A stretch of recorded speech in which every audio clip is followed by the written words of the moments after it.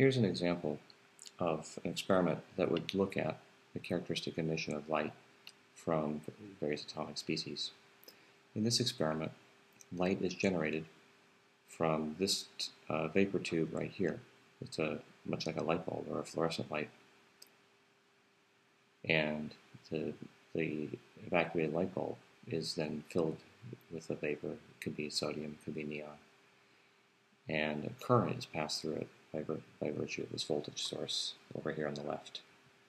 So as a result of current flowing around this way, then the current is made to pass through the gas, much like in a neon light, which excites the gas, and the gas emits light in all different directions.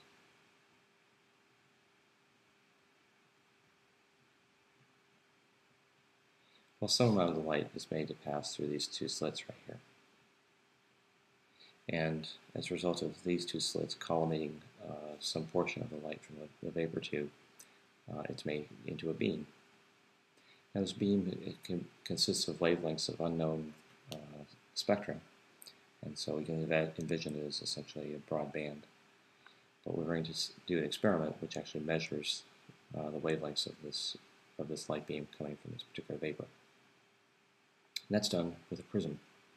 So the prism, as you know, is made of some sort of high-index material like glass, and so the light refracts as it's going from here into here and then out again. And if you've ever seen what happens when light bends through a prism, different colors bend by different amounts. So it turns out to be that red bends a little bit less, and blue and violet bend more.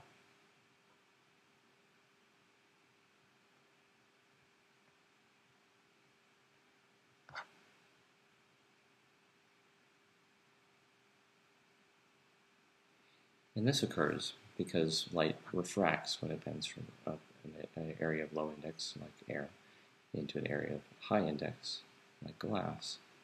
And then the shape of the prism, the equilateral triangle here, causes light to refract again, but back when it goes back into air. If the index of refraction of glass was just a constant, then all these different lights of different colors would bend by the same amount, and I'd still have a white light beam coming out, just as I had a white light beam going in. But the fact is that the index of refraction of glass is not a constant versus wavelength, and in fact it varies a little bit. So one thing I could ask here is that you identify what must this variation of the index of refraction versus wavelength look like. So I'd like you to pause this video momentarily and sketch for yourself what you think a graph would have to look like of index of refraction on the vertical axis versus wavelength on the horizontal axis in order to generate the kind of separation of light that you see here in this picture.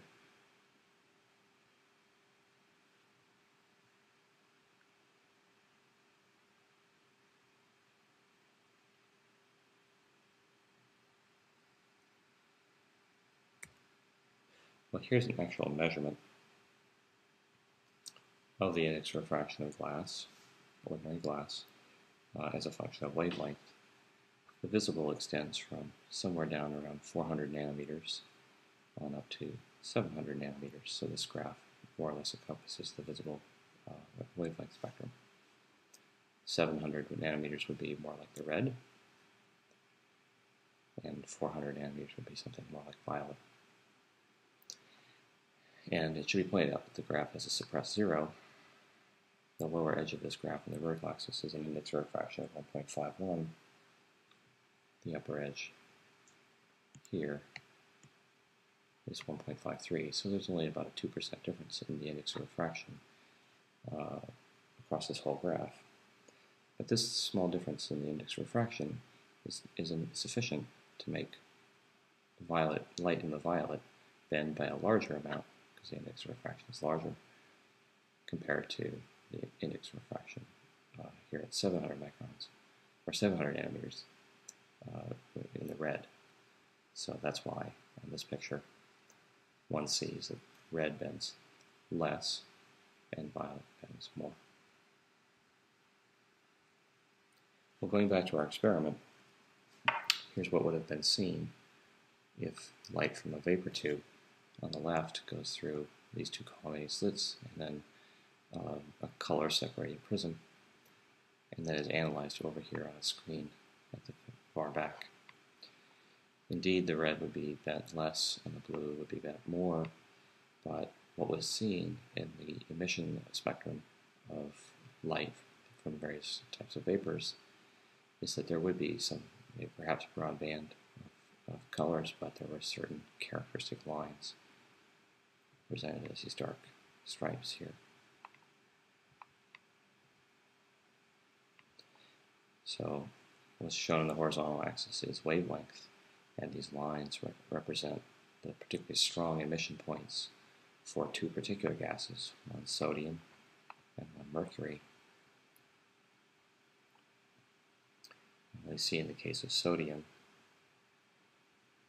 there's something emitting characteristically in the yellow, at 620 nanometers.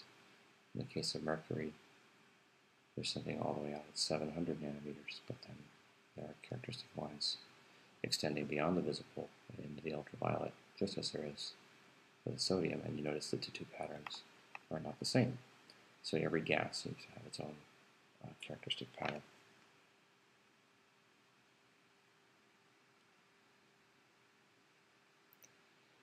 The same was seen in the pattern of absorption.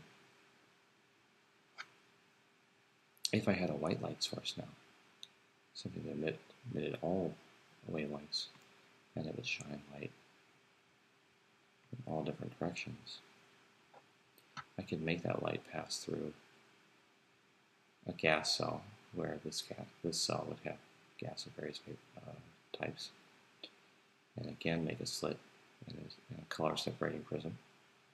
I would again look at what colors arrive at a screen here in the back. Red would always be bent less, blue would always be bent more.